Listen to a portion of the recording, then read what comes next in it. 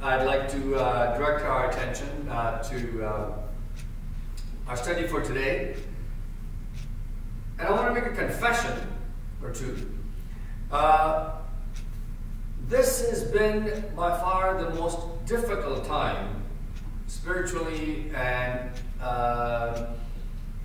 theologically, in my life. This is harder than going to school and trying to study theology in school. In school, you have some professors to guide you and some colleagues to work with. But what we're doing here is we're trying to undo a great deal of learning, which I now believe was incorrect and not biblical. And to undo that and look for what the Bible really teaches us without the prejudicial history that comes with me and with my knowledge and experience is very hard. And when you don't have some great scholars or people that you can depend on, it becomes even more difficult. I'm fortunate that I have one gentleman who is a professor at university, an Adventist university, who is watching and guiding and affirming the things that we are learning. I'm grateful to him, and also grateful to God, the Holy Spirit, who's leading us through some of the great and important doctrines that we have to uncover. The problem in using outside sources is here. When you use a commentary or a series of commentaries, which I try to do, you can get opinions from various theologians. But you've got to know where those theologians studied and what their belief is and what their interpretation is. For example, if I go to a theologian who comes from the Moody Institute in Chicago, or from the really well-known, the strongest evangelical seminary, Dallas Theological Seminary, where most of the evangelical Protestant pastors come from, they teach dispensational theology. And I have to reject dispensational theology because I don't believe it's biblical. It's something that was introduced in the 1820s, and it redefines the timing of God. And as we'll see today, God has appointed times, and those times are very, very important. I don't believe it's possible that in 1827 somebody comes up with this idea of this 7 dispensations, 7 divisions of time in which the Bible is divided and the gospel changes according to that.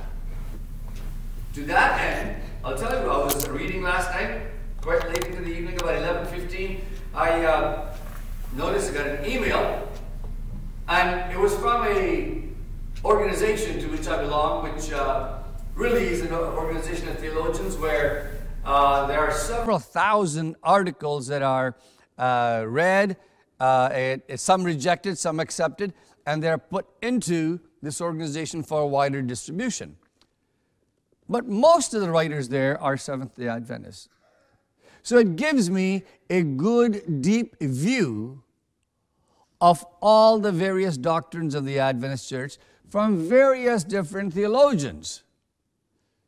So I know that when I understand that I get an understanding of a certain doctrine from the Adventist Church, I get a deepest view, much deeper than the 28 fundamental beliefs. Last night I got one of these emails, and I couldn't help but notice.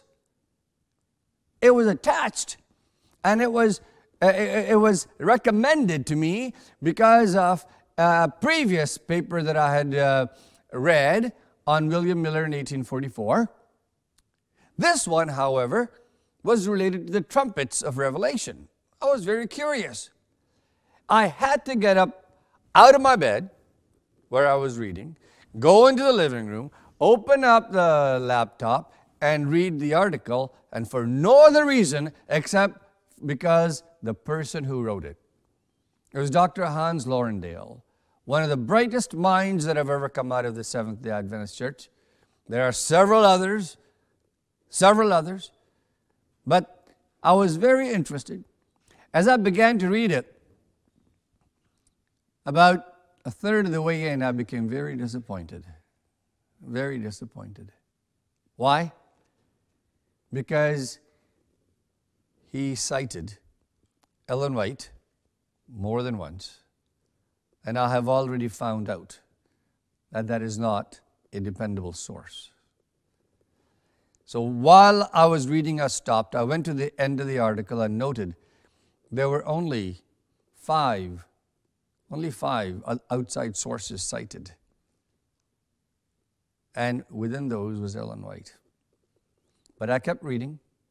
And as I read further, I noticed that he made mention of a certain trumpet, the sixth trumpet, being during the age of the church. This is the age of the church. Immediately I recognized that as dispensational theology, because the dispensational theology divides up the spiritual history of this world by the 7 different ages. And how disappointed I was that dispensational theology and the writings of a proven false prophet are the foundations of these doctrines. I had to close the article, went back to my reading, and to the Word of God, because that is the source where we have to go for our doctrines and for our teaching. In order for us to understand the teachings of the gospel, and in order for us to defend the gospel, we have to understand the attacks against the gospel. There are those who question our studies. Should we be studying this on Sabbath? Should this be part of our subject during our divine service? Yes, it should be. Why? Because we're studying the Word of God. And what we're doing is educating our congregation and all those who listen to what the Word of God really says. And because the Word of God is being attacked from many sources, we have to focus on those sources with which we are more familiar than others. In my personal experience, the source that is attacking the gospel more than any other is the teaching that we can, and in fact we are expected to gain our righteousness, and we're expected to gain salvation and eternal life and heaven through our keeping of the law. The teaching that Revelation 14:12 says, here are those that keep the commandments of God. That teaching is against teaching of the gospel. The teaching that the remnant still exist is against the teaching of the covenant of Abraham. In order for us to understand how we're going to respond to these doctrines, we need to know what those doctrines are, meaning the wrong doctrines, and then we've got to compare them to the actual biblical doctrines. To that end,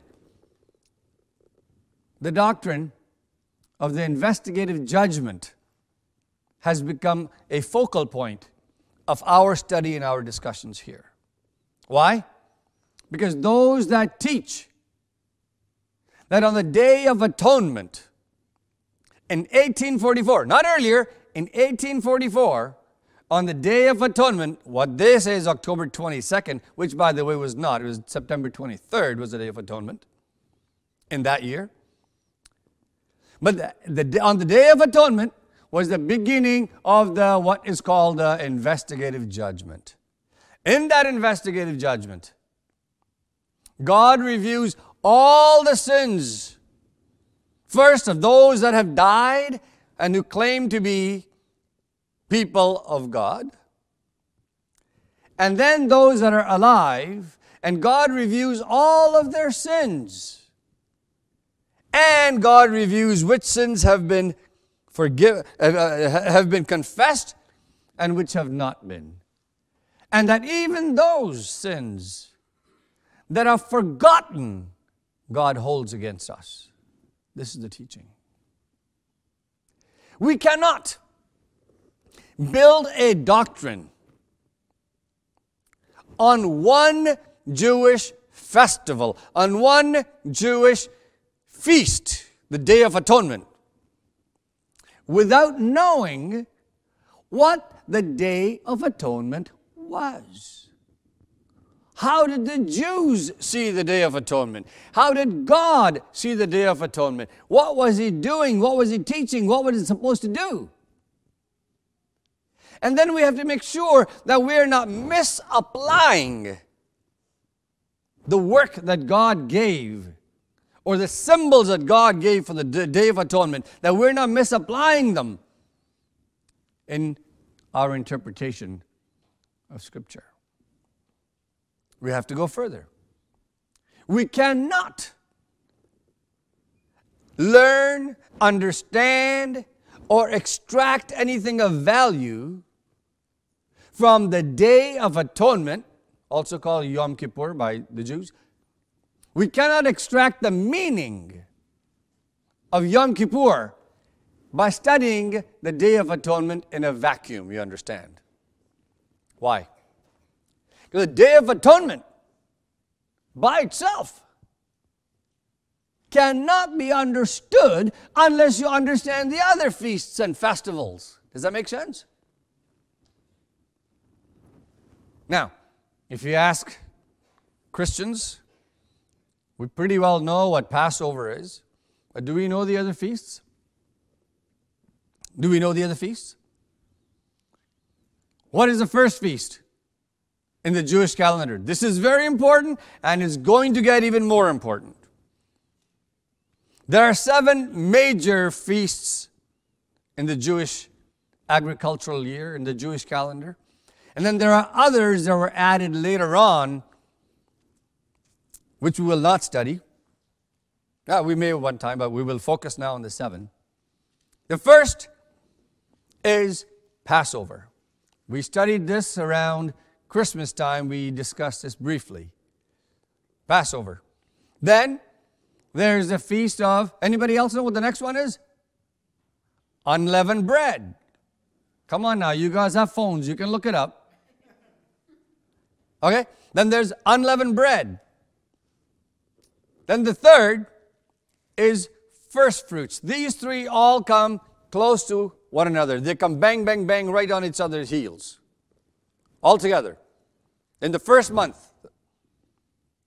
And then 50 days afterward comes the Feast of Pentecost. Okay? 50 days after the third feast, which is the first fruits, comes the Feast of Weeks, also called Pentecost. Now remember the 50th day. That'll become important as we study. Then nothing happens for a little while. Then comes the 7th month, the Tishri. In the 7th month, we have what is called the Feast of Trumpets. Feast of Trumpets. After the Feast of Trumpets comes the Day of Atonement. And immediately after comes the Feast of Tabernacles. Now, let me ask you a question. The Day of Atonement, or any one of those feasts, would they make sense to us without knowing what they all meant? These 7 feasts are God's teaching the salvation history of humanity. This is the history of salvation. From start to finish, what God planned to do and how He fulfilled it. We can't just dump the Day of Atonement and say, this is the Day of Atonement. On this day, the judgment starts. No.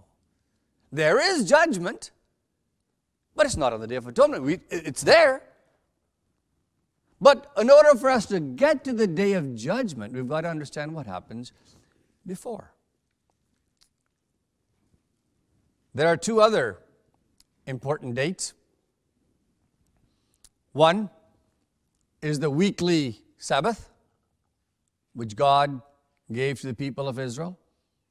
In Exodus, he says, this is a sign. This is a sign between you and me for the covenant that God gave the people of Israel. Then there was another very, very, very important festival. It was called the Year of the Jubilee. The Year of the Jubilee. Anybody familiar with that? Most people would not be. I spoke about this at our Lutheran church a few weeks ago because Jesus referred to the Year of the Jubilee at the Last Supper. So during that sermon, I explained what the Year of the Jubilee is, but I'll explain that today. Well, why are these important to us? And what do they have to do with the covenant? Let me tell you. What was God's first redemptive covenant with Abraham? This is a review now. I will give you seed like the stars of the sky and the sand of the sea, right? I will give you land where you can live and prosper, right? Third, through you, 3 or 4 nations will be blessed. All nations will be blessed. In order for God to make that commitment, to make that covenant come true, he then had a follow-up miniature covenant with Moses and the people of Israel. And by the way, God had told Abraham already in advance that because of their sins, I will put your people in slavery for how many years? Here's 400 years. 400 years. Where? In Egypt. He even told them that. God has a time and God has a place. God has plans for salvation. 400 years. And after the 400 years, God brings them out. And he says, now I'm going to take you to that land that I promised. The seed is there, and there was almost 3 million of them. The seed is there, but now they need a place to prosper out of slavery. And I'm going to take them there. And there he gave them a new covenant under which they were going to have the civil law, the rules of the land, if you will, that they're going to live under. Then they were going to have the moral law, which shows them that they are weak and sinful and they need to confess their sins. And in order to go through that confession, God gave them the ceremonial laws related to the temple. Related to the temple. Within that explanation that God gave them, he also gave them not only the 7 feasts, he also gave them the burnt offerings. He gave them the various offerings for sin offering, for thank offering, and other weekly and daily sacrifices. Within the daily sacrifices, God gave them a way that they could confess their sins. Now, here's what happened. Along with the 7 festivals that we talked about before, which were the high holy days, only 3 of them required the head of the household to be at Jerusalem for those. We will go into those. But then there were the daily sacrifices which were made. There was a burnt offering. Burnt offering. This is given to us in Leviticus chapter 4. Burnt offerings. This is Leviticus 1. It was a bull, a ram, or male bird. This was for atonement, for unintentional sin in general. This was devotion. This was worship. Then there was grain offering. Again, worship, recognition of God's goodness, thankfulness to God. Fellowship offering.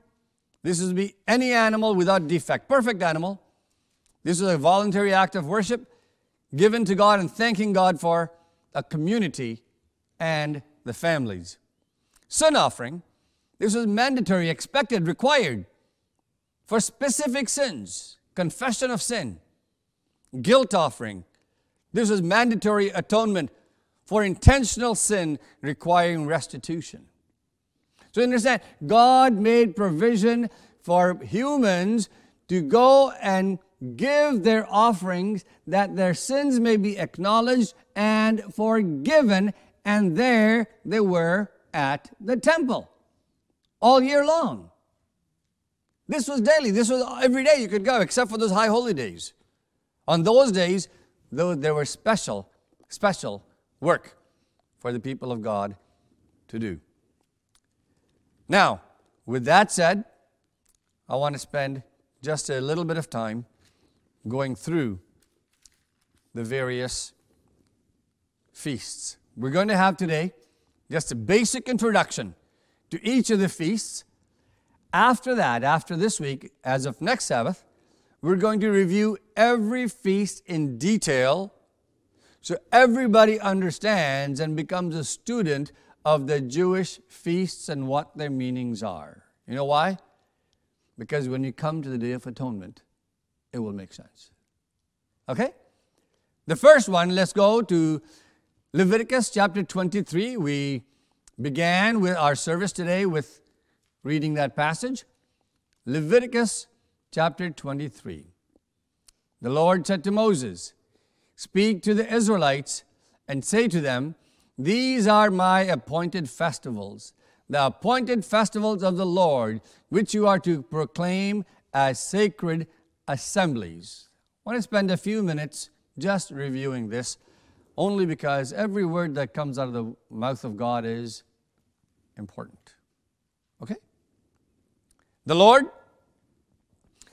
take note. You remember when we studied Isaiah? When the word Lord is all capitalized, L-O-R-D, who is speaking? God Jehovah the Creator. The God the Father is speaking to Moses. He says, speak to who? To who? Speak to the children of Israel and say to them, these are what? My appointed festivals. First of all, whose festivals are they? Whose are they? Is it the people asking for the festivals? No. Who's asking for them? God is asking for the festivals.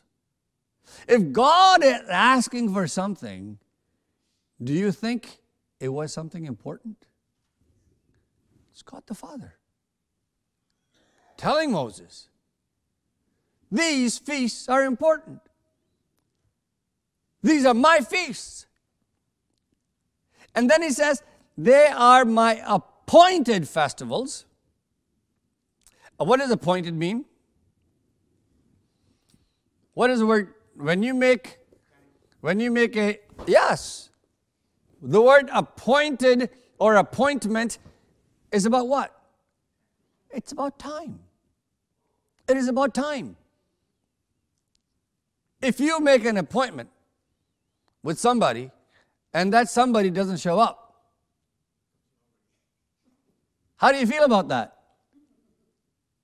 If you're somebody like me, if you got, when I was in business, even if I had to go and do a big contract, if somebody kept me waiting 15 minutes and I was the one making the sale, I'd leave. Why? Appointments are important. These are appointed times of who? God. So keep in mind that God has a time and God has an activity for which there is a purpose. It's not just for the fun of it. There's very specific reasons for it. The appointment, and notice this, he says that the appointment festivals of the Lord, he says it twice, these are my appointed festivals. Then he says, appointed festivals of the Lord. Doesn't want them to miss that, who it is that's giving them the order for the festivals. God does not want that to be ignored. Which you may choose to proclaim to the sacred assemblies. Is that what it says? which you are to, which you have to. Give it to whom? Your people. You have to teach this to those that are believers. And this, by the way, will become important when we come to Revelation. Because the book of Revelation, you will notice, is not written to the non-believing world. Even there are many who use it to try and convert people or scare people into the church. It's written to who? To the 7 churches. This is a message of God to His people that is in the new covenant. The churches. This is the old covenant. To who? The people of Israel. Which you are to proclaim. You have no choice, but you have to share it to the sacred assembly, to those that have been chosen by God to represent Him. Sacred assemblies is a regular occurrence. This, we will see, one of them is a weekly occurrence. The other, as we go on in chapter 25, is an occurrence every 50 years. And then there's an annual occurrence. These are the regular assemblies. Verse 3. There are 6 days when you may work, but the 7th day is a day of Sabbath rest, a day of sacred assembly. You are not to do any work. Wherever you live, it is a Sabbath to the Lord. This was a well-known teaching to the Jews. They had forgotten about it. And we know that God was expecting them to observe the Sabbath even before the 10 Commandments were given. How do we know that? Because on the way to Sinai, God gave them manna, but He did not give them manna on the Sabbath. He gave them a double portion on Friday so they could eat it on the Sabbath. Now we get into, so we know and we have studied the 7th day Sabbath, the Jewish teaching that goes back way before the commandments. Look at verse 4. These are the Lord's appointed festivals. The sacred assembly you are to proclaim at their appointed times. Once again, take note of the appointed times. In other words, if it's Passover, if it's unleavened bread, if it's first fruits, if it's weeks, the Feast of Weeks, if it's the Feast of Trumpets, if it's a Day of Atonement, if it's a Day of the Tabernacles, every feast must be observed on the time that God has assigned. On time. The first one is Passover. We're not going to go into details of any of these today, but briefly. What was the Passover? The Passover was a day that the people of Israel remembered the night that God passed over, the angel of death passed over their homes and did not kill the firstborn. God said to Pharaoh, if you don't let go, Israel is my firstborn, meaning the nation of Israel is my firstborn. If you don't let them go, I will take your firstborn, Egypt. And God told Moses, tell the people to slay a lamb, dip hyssop into the blood, and put the blood on the top of the door and the doorposts. The angel of God will pass that house. And no firstborn of the Israelites or the Jews who were slaves was hurt. But the firstborn of the Egyptians died that night.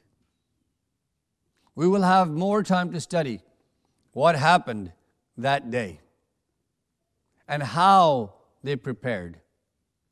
Now, immediately after the Passover is the Feast of Unleavened Bread. We will study what unleavened bread means and how that unleavened bread is seen in the Last Supper in 2 weeks. Next week, we're going to study the Passover. The week following, we're going to study the unleavened bread. Now, let me stay for a little bit at Passover. When the people were in Egypt, and them coming out of Egypt, it represented something. We're going to study deeper next week, but what it was their being in slavery was indicative and symbolic of them being in the slavery of sin. In the slavery of sin. And sin is symbolized by leaven. By leaven. And that is what leads us to the next festival, which is called the Feast of Unleavened Bread. This is when they ate unleavened bread. We will go through not only how they ate, how they made, but what they did around the house. In a couple of weeks, we'll study that. But it was indicative, it was symbolic of taking sin out of their homes and out of their lives and confessing to God their condition. Then there was the Feast of the First Fruits. This is when the first harvest had taken place. It was barley. And they would take a sheaf of barley. A representative of Israel would bring a sheaf, one big bundle of barley to the priest. And the priest would hold it up and bless it. And that was a symbol of gratefulness, of thankfulness to God, of the land that He had given them where they could succeed, where they could have agriculture, where they could have food, and they could be supplied, and they could build a nation. Now, these festivals not only have symbology going backward, but they also have symbology going forward, which was fulfilled in Jesus Christ. All of them. Then, after 50 days, we have the Feast of Pentecost. The Feast of Pentecost is a time, it's a feast of joy, a celebration. There's offerings, there's thankfulness, and there's all the blessings that people review. Now, do you remember what happened on the Feast of Pentecost after the resurrection of Jesus? It was exactly 50 days after. And the appointed festival was celebrated for the first time for the first church in Jerusalem. It was a celebration of the harvest that was beginning, the harvest of the souls. Then we have the Feast of Trumpets. Feast of Trumpets comes in the 7th month. The Jewish people use the Babylonian names for their months. They call it Tishri. The 7th month on the first day. It's also called Yom Kippur. It's also called Rosh Hashanah. But the Feast of Trumpets is one, the trumpet is blown, and the people confess their sins. And in their confession, they bring all of their sins before God, and the trumpet calls the people for sacrifices and come for their confession. This is a 9 days, some say 10, because at the end of the 9th day starts the Day of Atonement. Now, at the 9th day, after 9 days, people have confessed their sins. A nation has confessed their sins. Then comes the Day of Atonement. What happens on the Day of Atonement? On the Day of Atonement, the priest makes 2 sacrifices, one on his behalf, a sacrifice of a bull. Then he has a second sacrifice of a goat on behalf of the entire nation, not individual, on the behalf of the entire nation. And they take the second goat, we call Azazel, and they let it go in the wilderness. This is a different sacrifice from the daily sacrifices that we just saw earlier in Leviticus and in Exodus 12. Exodus 12 explains all this as well. In fact, Exodus 12 gives us the details of these. So now, in the Day of Atonement, the people confess as a nation, and they wait for God's decision on the judgment. The judgment is taking place on the 10 days prior. On this day, they wait for the judgment to be guilty or not guilty. But here's the difference. In the daily sacrifices, people confess their sins, what? As a nation? As what? As individuals through the head of the family. Through the head of the family, individual sins. We see Job. This is before Moses. We're told Job prayed and confessed and intervened for his who? For himself? For his family. It was the head of the family that used to make the altar. The head of the family used to be the priest of the home. So the head of the families would go and take their sacrifices to the temple. So the confession and forgiveness of individual wrong, whether intentional wrong or unintentional wrong, was not done on the Day of Atonement. It was done prior to, during the year, on the daily sacrifices. And then on the Passover, what happened? We have an estimate of approximately 250,000 lambs were slaughtered as sacrifices, one for every 10 people.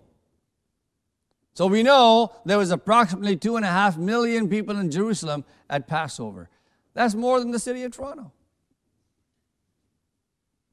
2.5 million people. For what? It was at Passover that they confessed their sins, and each one brought their lamb. During the year, they may have done so. But on Passover, they had to come. Every family had to be represented to talk about their individual sins. And what is different from Passover to the Day of Atonement? In the Passover, it's individual. It's for families. Day of Atonement was never a time of investigative judgment of every person's sins. Never was. It was a day for the confession and forgiveness of the nation.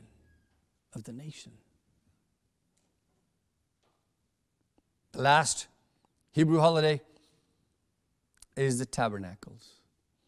What does Feast of Tabernacles represent?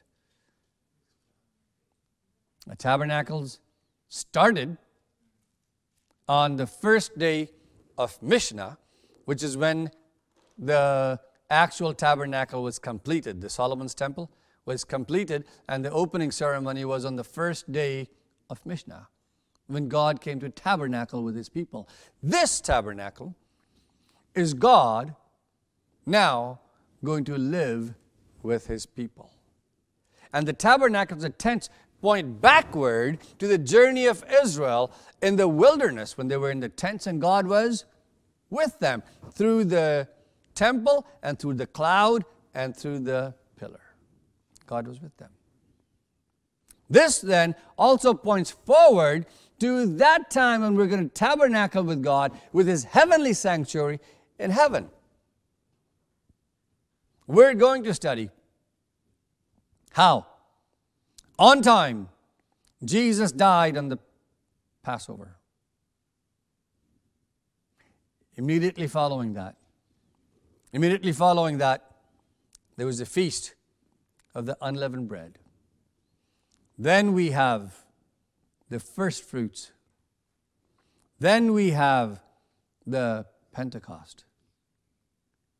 But we don't have to wait 1,800 years for the Day of Atonement. That is why the Bible tells us that Jesus was at the right hand of the Father when he went up to heaven. And he atoned for us. Last week, we studied and we reviewed some extra biblical reports from the Talmud, Babylonian Talmud, which stated what? That after the death of Christ, for 40 years, from the time of the destruction of the temple, going back 40 years, the doors didn't stay closed. The western lamp couldn't be kept lit. Am I right? The crimson belt did not turn white. But that doesn't mean that that was the end of the ministry of Jesus. All of those things point to Jesus as the fulfillment of the Lamb. But we need to remember that Jesus didn't finish his work. He finished his work as the Lamb, but that same Jesus is also our high priest. He's also our high priest. We didn't study that last week, but that is the next step. And as we study these festivals, we will study the importance. We'll study the importance of that high priestly work that Jesus did. And that atonement starts when he goes into the most holy place. I'm going to share more with you in the coming weeks. I found it interesting in reviewing a book by Dr. Roy Adams. I consider him a good friend, and I hope he does me. In reviewing his book, The Sanctuary, the Heart of the Adventist Message. That's his book. As I was reading that again, I've read it more than once, I took note that he says that many people get hung up on the geography of the temple, into where is Jesus at what time? Where is Jesus at what time? And he suggests that we ought to ignore that debate, because by that debate, Jesus is at the right hand of God in the most holy place. He says that clearly in his book.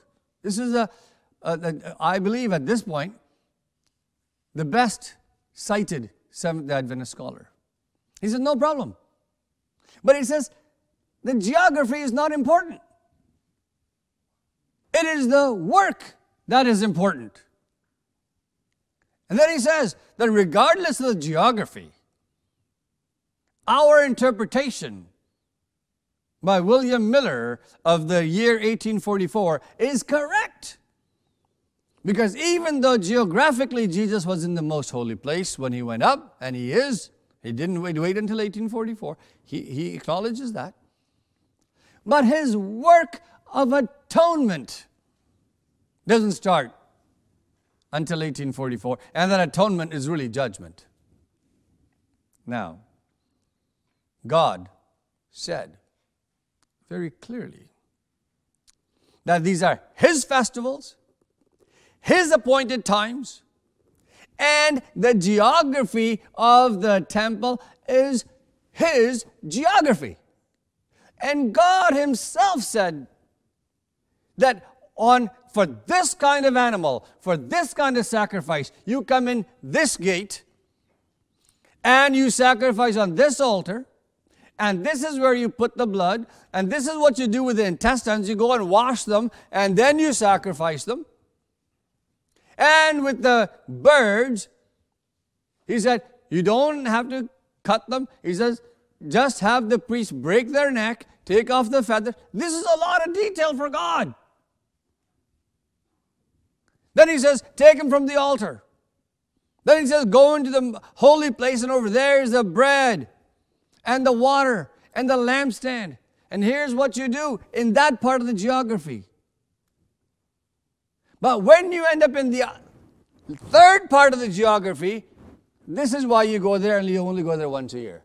Because if the high priest goes there any other time, he's going to die. He has no business being there. So, the geography becomes important when God appoints the time to go there. High priest wasn't allowed to go there until the sacrifices were made. And he took the blood on his finger and he put it on there 7 times for the bull and 7 times for the goat. 7 times for himself and his family and 7 times for the people of Israel.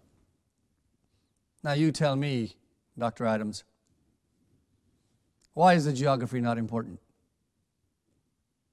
The geography is everything. Because if anybody even touched the ark, they would die. And if Jesus is in the most holy place on the right hand of the Father, not the left, on the right hand. There's significance about that. We talked about it briefly before. When somebody sits on the right hand of the Sanhedrin, it's because they have been declared innocent. On the left hand, you're declared guilty and given a punishment. Jesus, on behalf of all of us, sits on the right hand of God in the most holy place, keeping in mind the geography. There's no way Jesus would disobey the Father when he said, you come into the most holy place with the blood, that he may accept that sacrifice. And God accepted that sacrifice on our behalf, on behalf of the whole world. I want to read a passage from Leviticus. And the only reason is this. There is nothing more beautiful and nothing explains the Word of God than the Word of God. I'm going to read to you. It's a long passage. Bear with me. But we're going to close with this passage. Why? Because it reviews the 7 festivals of Israel. And I want us this week to go home and read and study the Passover, so next week we can study it in detail. Here's what it is. These are the Lord's appointed festivals, verse 4 of chapter 23. The sacred assemblies you are to proclaim at their appointed times. The Lord's Passover begins at twilight on the 14th day of the first month. On the 15th day of that month, the Lord's festival of unleavened bread begins. For 7 days you must eat bread made without yeast. On the first day, hold a sacred assembly and do no regular work. For 7 days, present a food offering to the Lord. And on the 7th day, hold a sacred assembly and do no regular work. The Lord said to Moses, speak to the Israelites and say to them, when you enter the land I am going to give you and reap its harvest, bring to the priest a sheaf of the first grain you harvest. He is to wave the sheaf before the Lord, so it will be accepted on your behalf. The priest is to wave it on the day after the Sabbath. On the day you wave the sheaf, you must sacrifice a burnt offering to the Lord, a lamb a year old without defect, together with its grain offering, and 2/10 of an ephah of the finest flour mixed with olive oil. A food offering presented to the Lord, a pleasing aroma, and its drink offering of 1/4 and a hin of wine. You must not eat any bread or roasted or new grain until the very day you bring this offering to your God. This is to be a lasting ordinance for generations to come wherever you live. From the day after the Sabbath, the day you brought the sheaf of the wave offering, count off 7 full weeks. Count off 50 days up to the day after the 7th Sabbath, and then present an offering of new grain to the Lord. From wherever you live, bring 2 loaves made of 2/10 of an ephah of the finest flour, baked with yeast, as a wave offering of first fruits to the Lord. Present with this bread 7 male lambs, each a year old and without defect, 1 young bull and 2 rams. They will be a burnt offering to the Lord, together with their grain offerings and drink offerings, a food offering, an aroma pleasing to the Lord. Then sacrifice 1 male goat for a sin offering, and 2 lambs, each a year old, for a fellowship offering. The priest is to wave the 2 lambs before the Lord as a wave offering, together with the bread of the firstfruits. They are a sacred offering to the Lord for the priest. On that same day, they are to proclaim a sacred assembly and do no regular work. This is to be a lasting ordinance for the generations to come wherever you live. When you reap the harvest of your land, do not reap to the very edges of your field or gather the gleanings of your harvest. Leave them for the poor and for foreigners residing among you. I am the Lord your God. Now we're going to the last 3 festivals in the month of Tishri.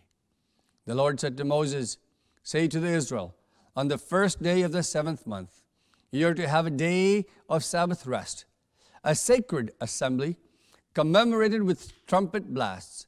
Do no regular work, but present a food offering to the Lord.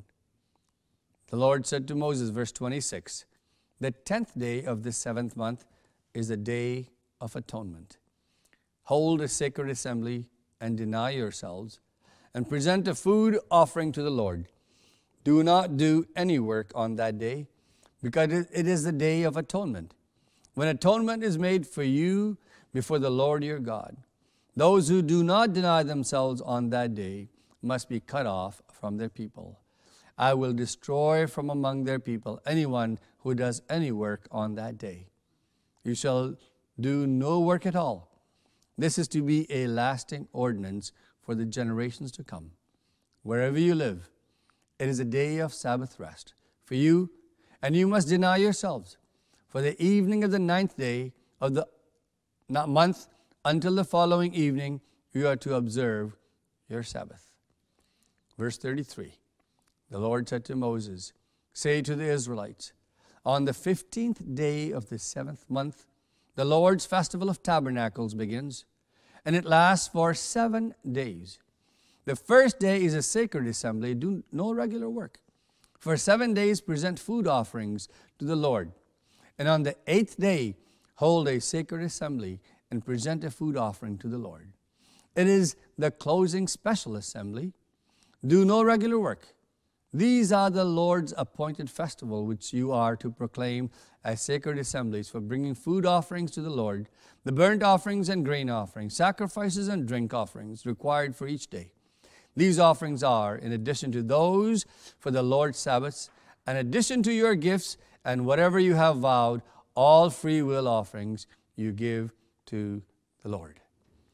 This is all in addition to what they were doing on their own and for their families. These are the national festivals. Now, before we close, I want to go to chapter 25, verse 8. Actually, rather than, let me go ahead and read verse 1. The Lord said to Moses at Mount Sinai, speak to the Israelites, say to them, when you enter the land I am going to give you, the land itself must observe a Sabbath to the Lord. Do you understand that? The land must observe a Sabbath to the Lord. For 6 years sow your fields, and for 6 years prune your vineyards and gather their crops. But in the 7th year the land is to have a year of Sabbath rest, a Sabbath to the Lord. Do not sow your fields or prune your vineyards. Do not reap what grows of itself, or harvest the grapes of your untended vines. The land is to have a year of rest. Whatever the land yields during the Sabbath year will be food for you, yourself, your male and female servants, and the hired worker and temporary resident who live among you, as well as for your livestock and the wild animals in your land, whatever the land produces. Now comes the most interesting part. Verse 8 of chapter 25. Count off 7 Sabbath years. 7 times 7 years. So that the 7 Sabbath years amount to a period of 49 years. You get that? 49 years. Let's keep on reading. So you have a Sabbath year, a Sabbath of the land, after how many years? Every 6 years you plant and harvest. The 7th year is what? The Sabbath. You don't do anything to the land. So that's 7 years. So you take 7 times 7 is how many years? 49 years. 49 years. So he said, now take a look at this. Then have the trumpet sounded everywhere on the 10th day of the 7th month. What's on the 10th day of the 7th month? Do you remember from what we just read in Leviticus 23? Is the day of atonement. Okay? On the day of atonement, sound the trumpet throughout your land, consecrate the 50th year, and proclaim liberty throughout the land to all its inhabitants, and shall be a jubilee for you. Each of you who should return to your family property and to your own clan. The 50th year shall be a jubilee for you.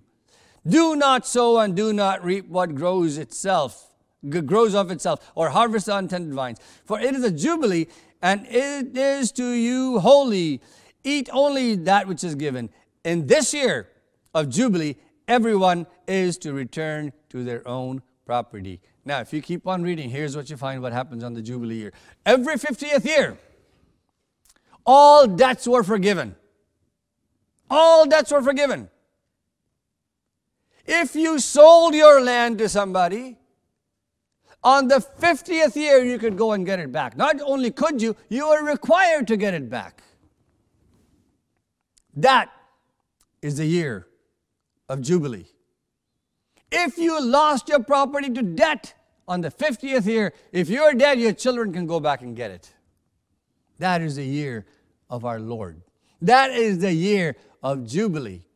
This is why Jesus says that I have come to preach freedom. I have come to give freedom. To celebrate Jubilee. On the Day of Atonement, in the year that Jesus died, was the fulfillment of that Jubilee year, where all debts, everything was forgiven. No investigative judgment. Not at all. It was all about the year of Jubilee. And it was because the people of Israel neglected the Jubilee year, the 7th year Sabbath. They were greedy. And by the way, this teaches us to be selfless. That don't ignore that the rest of the Sabbath. Don't be so greedy that you got to work on Sabbath. It teaches us to be selfless, less greedy. Give up chasing money. And that's what God was teaching them on the 7th year. Take it easy. Don't do anything. And then, when they did not keep that 7th year, do you know what happened? God took them into slavery. Do you know where? Babylon. Do you know for how long? It tells you. 70 years. You know why? You know why? Because they ignored the Sabbath year for 490 years. So for every year that they ignored the Sabbath year, the people of Israel were to suffer in slavery the 70 years. It's all connected. It is all connected. When we begin to talk about when they're going to leave, they knew when they were going to leave. God punished them for 70 years to pay for the 490 years. My friends, the Word of God is clear on His plan. And His plan is salvation for the entire world. There are no chosen people today. There is no remnant today. The remnant only existed for one reason: to take the gospel to the entire world. And that is what Jesus did. And that is why The message of Revelation goes to the 7 pagan churches, not to the Jewish church. Because now, all those churches, Ephesus, the book of Ephesians, Galatia, all those churches are the people of God. There is no need for a remnant. There is no message for the remnant. The gospel is for the entire world, for the whole world. And every believer has a responsibility to share it. It's the gospel. It's the gospel that we have to share, not the last day events. It's the gospel. God bless you.